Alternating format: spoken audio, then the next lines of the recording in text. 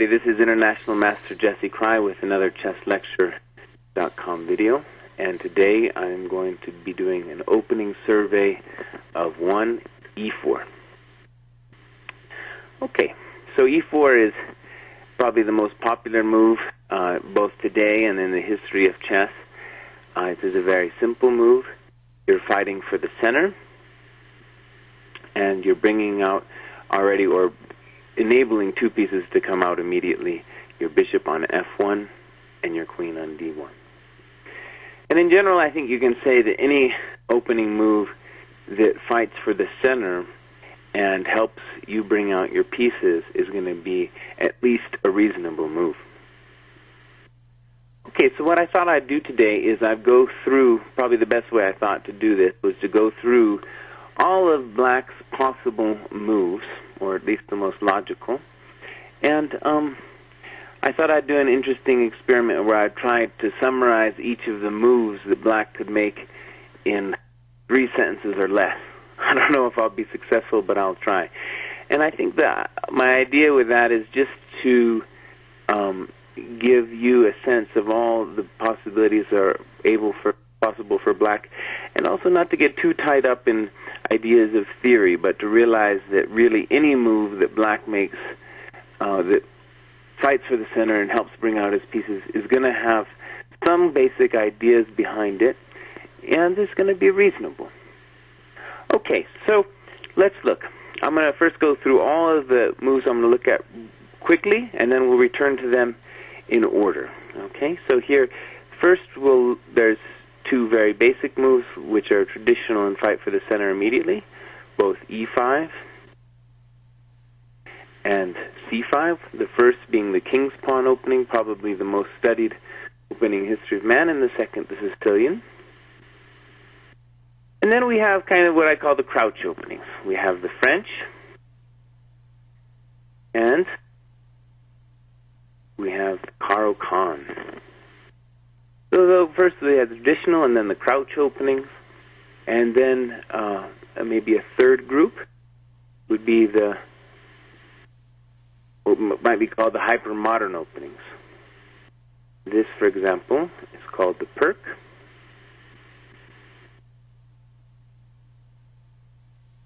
And also this, knight f6, immediately attacking e4, the Alekhine.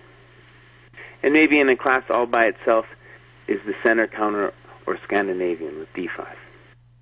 Okay, so those are just all the possible moves, briefly put. Now let's go back. So what I'm going to try to do, as I said before, is I'll try to give each of these moves and then a brief synopsis of what their ideas are. Okay, now the first 2, the king's pawn and the Sicilian, probably the most studied in terms of theory. Let's look at e5 first. Very simple and straightforward. Black is fighting inch for inch for every bit of space and time that white is going to give him.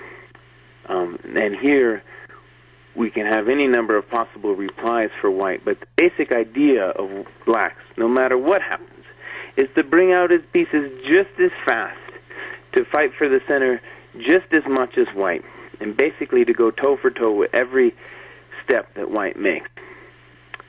Okay, so that's e5. Let's look at c5, the Sicilian. Also very theoretical these days, but really with a very simple idea. And that is that really the only way for white to make good progress is for him to play the move d4 at some point. For example, let's say knight f3, d6, d4. Why d4? Well, d4 helps white bring out this bishop, increases the scope of the queen, and fights for the center. But Black's idea, regardless of what setup he chooses, there are so many different setups in the Sicilian, his basic idea is going to be to trade this c5 pawn for the d4 pawn. And what that will enable is, that will enable Black to have more center pawns. So, for example, he takes, knight f6, knight c3, and there's so many different ways for Black to play here, but the main principle is going to still be no matter how black plays, that black will have an extra center pawn to compensate for the activity of white's pieces. Active knight, active bishops. Okay, so let's move on to the crouch openings.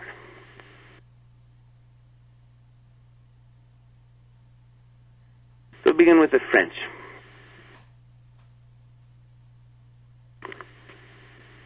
The French is my favorite because you can easily summarize it in 3 sentences.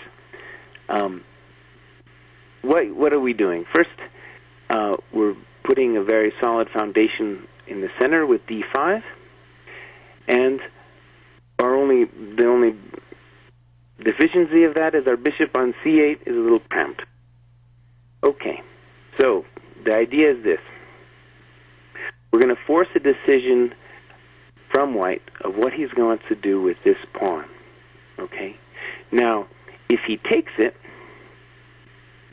then he's still up a tempo, but our bishop is free. If he pushes it, then black can have a different strategy of attacking the center, like this. And notice black is even up a tempo at this point. He's got one more. It's his move, and he's already got a piece out. In compensation, white has some space. And hopefully we'll have time to talk about the French and all these openings a little bit later. Okay, let's look at the next crouch opening, the Caro-Kann. Now, the idea of the Caro-Kann really is to get this foundation on d5 without having your bishop on c8 to suffer. The disadvantage, however, is that after a move like knight c3, the only way black can properly bring out his pieces is to give up his big center pawn. And here there's many different ways for black to play. But the point will always be that white will have a strong center pawn, whereas black won't. But black, on the other hand, will be able to develop all of his pieces fairly naturally. For example, and so on. And black's going to bring out his knight to f6, the pawn to e6, and the bishop on f8 will find a home on that diagonal. Right here. Okay, good. Let's go back.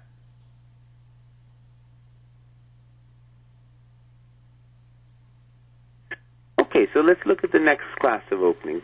Notice in the traditional openings, the e5 and c5, black is fighting for space very quickly, not ceding anything to white. In the crouch openings, black was willing to give up some space to white. In the case of the Caro-Kann, we gave up a center pawn, and in the case of the French, we allowed him to advance his pawn to e5, gaining space, especially on the king side. The hyper-modern openings have a totally different idea behind them.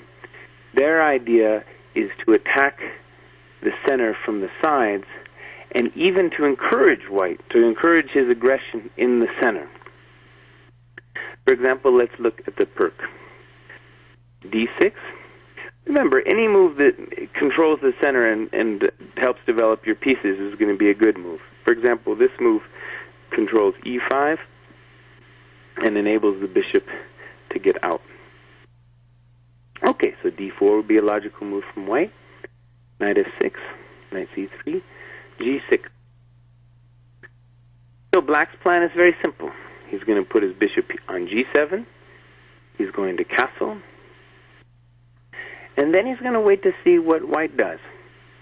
And notice that what he did was he gave white the entire center in terms of the pawns, right? And there's no pawn, no black pawn in the center. Black's going to let white come in the center.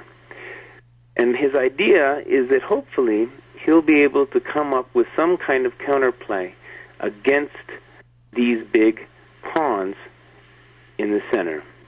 And he has a variety of plans that he can use at any point. He can push the pawn to e5 if he chooses, the pawn to c5, or he can wait, he can play c6, he can break with d5. Very flexible, but the basic idea is this. Black has only made 2 pawn moves, and the rest of his moves for the foreseeable future will all be developing moves.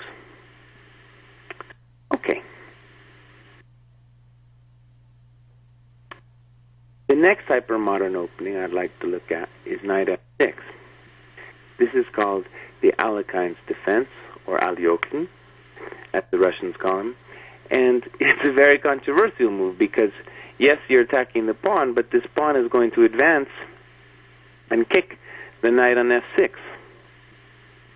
Now, the idea of this opening is to say, well, your pawn move to e5 wasn't actually a developing move. Only piece moves are developing moves. And furthermore, what black will say is that black will be able to try to undermine this pawn on e5. For example, d4, d6. And now, after a move like knight f3, we have many options. But one, for example, would just be the simple bishop g4. And we're fighting for the center. We're fighting for this pawn. We've encouraged him forward, and now we're going to try to take him out in the center. Okay. So, that leaves one opening. It's in a class all by itself, really. The center counter. Okay. So, the center counter is actually a very good way to meet e4. It has a bad reputation because it seems like this queen is going to have to come out and then it'll be harassed with loss of time. However, if we step back a moment, what we'll see is that with d5, what black is doing is he's completely undermining the power of this e4 pawn in the center, which in all of the other openings we've looked at will always play a force. But here, that pawn is just going to be taken out immediately. Okay, so let's take a look. Pawn takes, now, clearly on queen takes, knight c3, queen a5, white has an advantage in time. But, on the other hand, he doesn't have this pawn, and it's not so easy. For example, it could go knight f3, knight f6, bishop c4, bishop f5. All of black's pieces are still going to come out in very natural ways. And the only thing white can hope for is to try to use the time advantage and the fact that this queen might be a little bit precariously situated.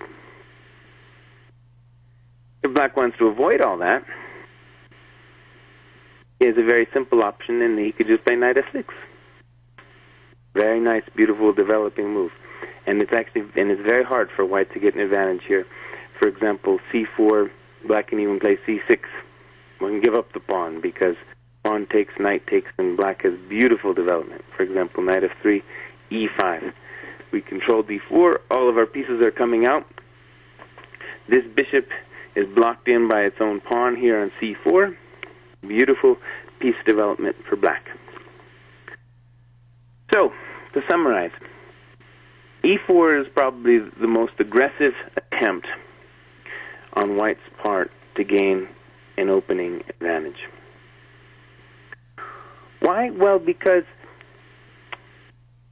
after you've played e4, since your queen is behind the d-pawn, you're going to be in a much stronger position to push this pawn next move. Whereas if you push d4 immediately, black will stop you. He'll stop you from playing e4, at least in many cases. So, to review, all of these moves, e5, c5, c6, e6, knight f6, d6, d5, they're all going to be reasonable moves on the very simple principle that any move that fights for the center and helps you bring your pieces out cannot be a bad move. So, I hope you've gotten something out of this, and hopefully you'll be able to choose one of these that suits your style. An opening against e4, probably when you go to your chess club, that's going to be the move that you'll encounter the most frequently. So, I hope this has served you well, and we'll look forward to studying a lot of these openings we've looked at briefly in more depth